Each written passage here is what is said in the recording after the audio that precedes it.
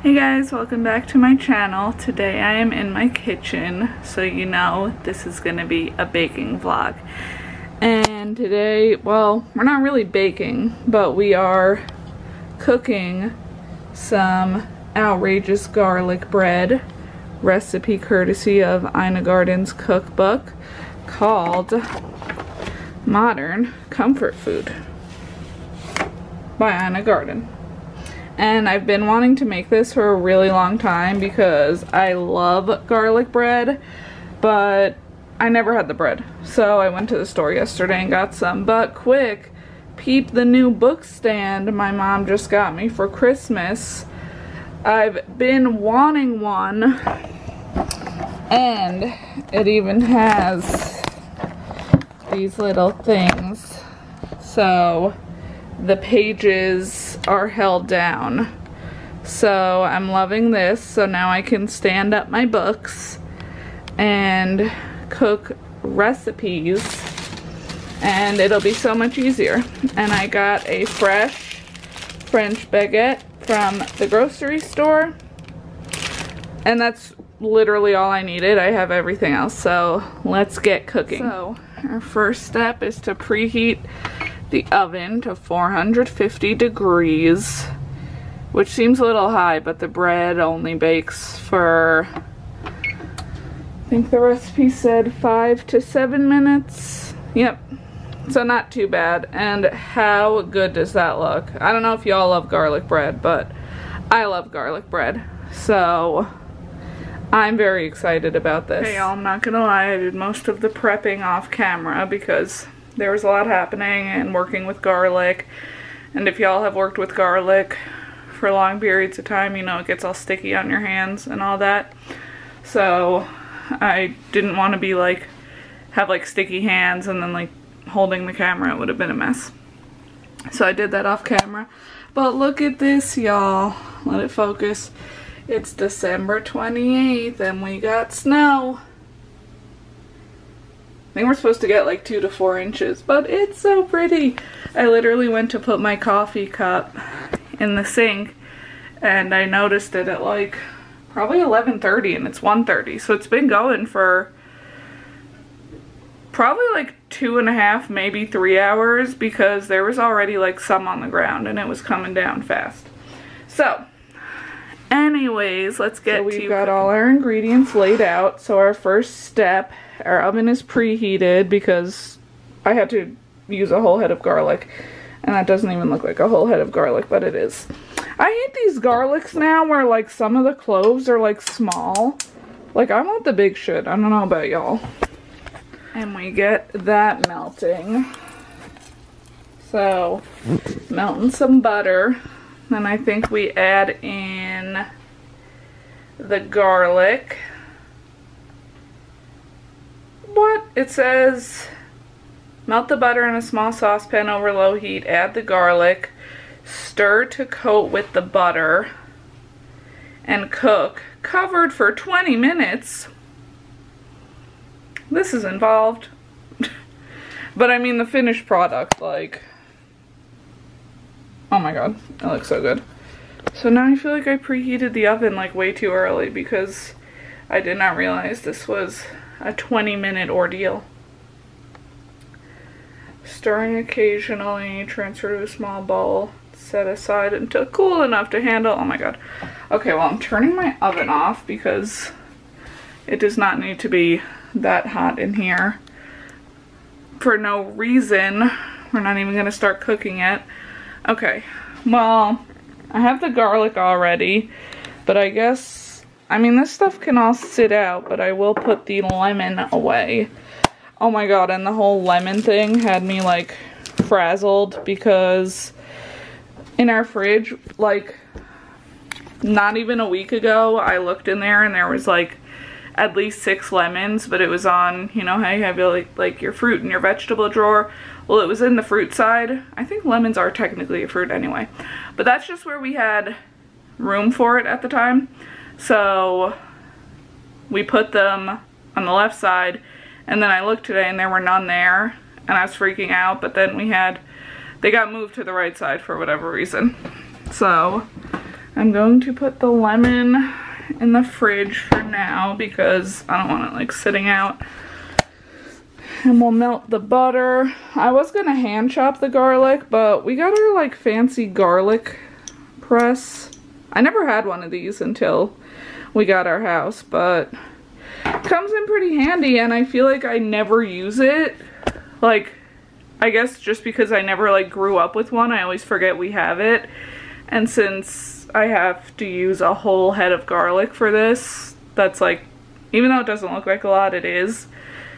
So I'll just smashing, get it in there, and cook it for 20 minutes with the melted butter. Hey y'all, I get it now with the garlic. The first time I read over this recipe, well, first of all, I have 3 Ina Garten cookbooks total. I looked through the one I just got for Christmas and another one I had out, and I was like, where is the garlic bread recipe? I know it's in one of these. Totally forgetting I had another book that was like more like put away.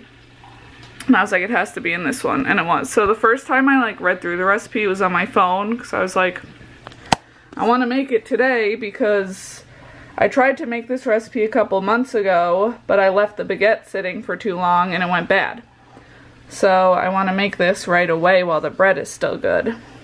So it says, melt the butter in a small saucepan over low heat, add the garlic, stir to coat with the butter, and cook covered for 20 minutes, stirring occasionally until the garlic is very tender.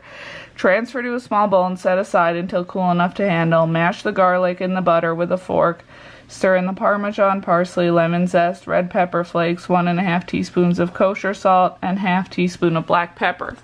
So the reason you're cooking the garlic for so long is that it's soft enough so you can just mash it with a fork instead of like chopping it all up or using like a garlic masher or anything like that. So you just want your cloves separated and peeled, which is less work for us.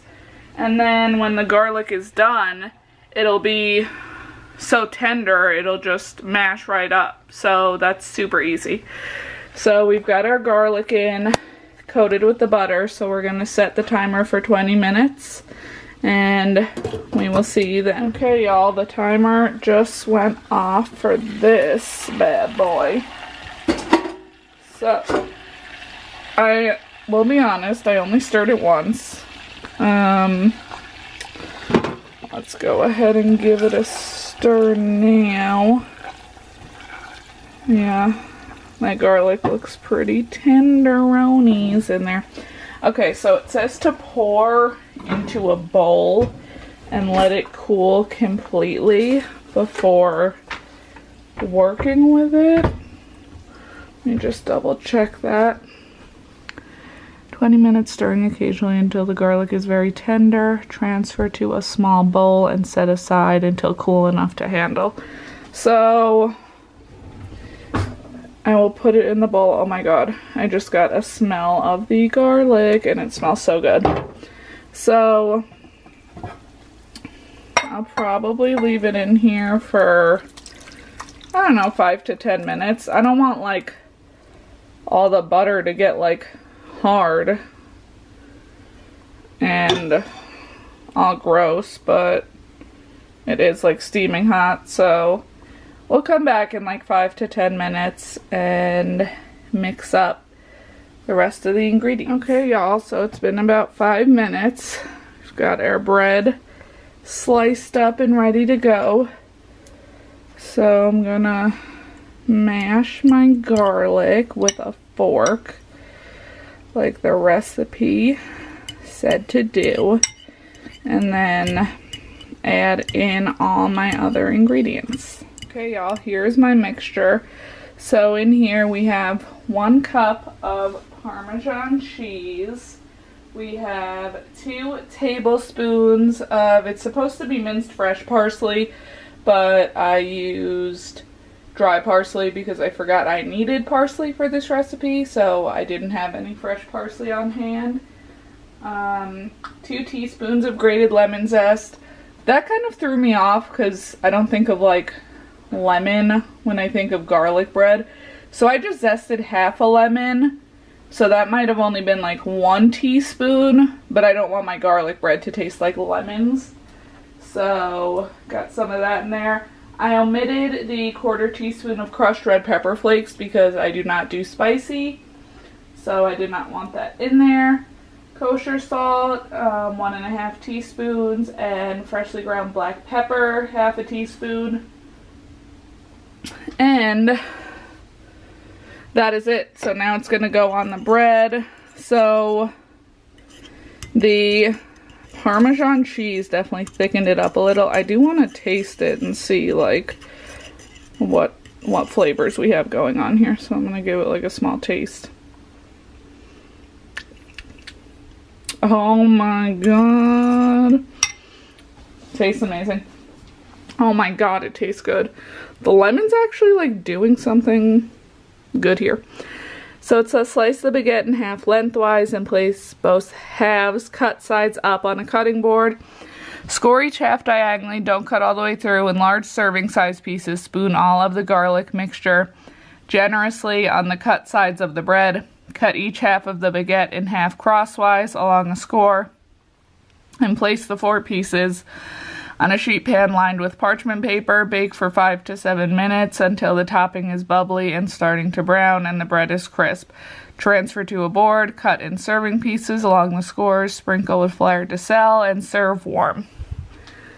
So it says fleur de sel or sea salt. I have sea salt, but I don't think I'm going to use it just because I'm not really a huge fan. But let's get that mixture on that bread and get it in the oven. Alright, y'all. Here we go. Now, I'd have to say when I do make this again, because I will be making this again, I think I might like double the recipe of the mixture, because hers is like very nicely like coated, like it is like piled on there.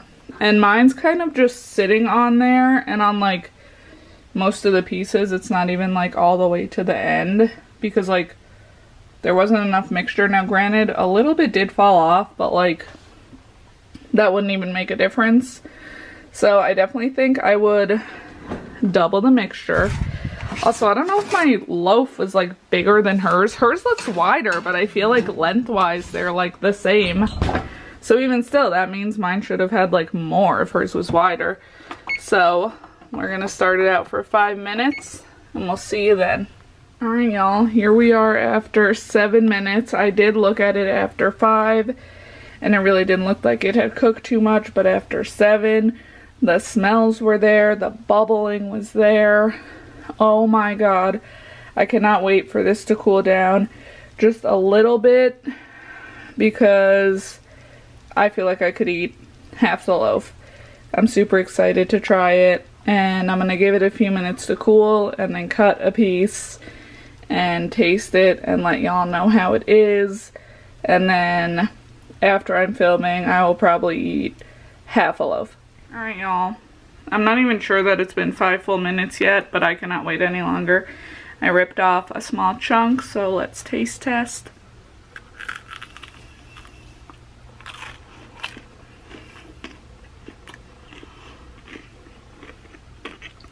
Oh my god, are you kidding?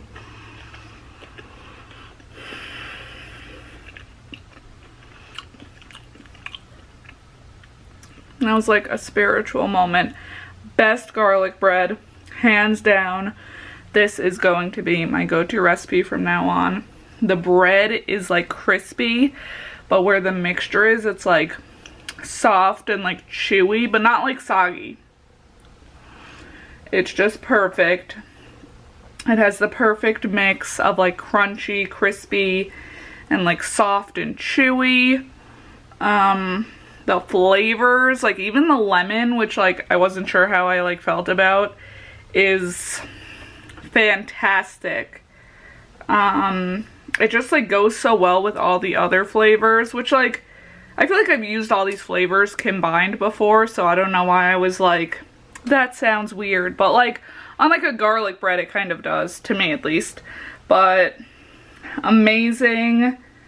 Literally, I'm probably gonna eat like half the loaf. Not literally, because I do want to save some for Joey when he gets home. But amazing, 10 out of 10.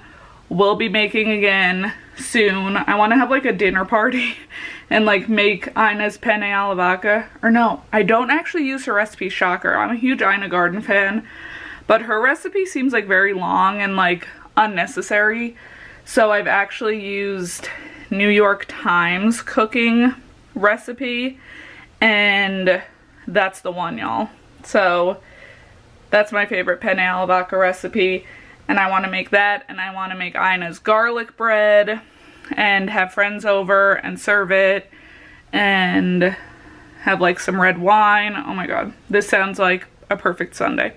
I have to do that soon. But yeah, really good. Make this bread even if you don't have Ina's cookbook. It's online on Food Network's website. Delicious. I hope you guys like this video. Make sure to like, comment, and subscribe, and I will see you guys next time. Bye, guys.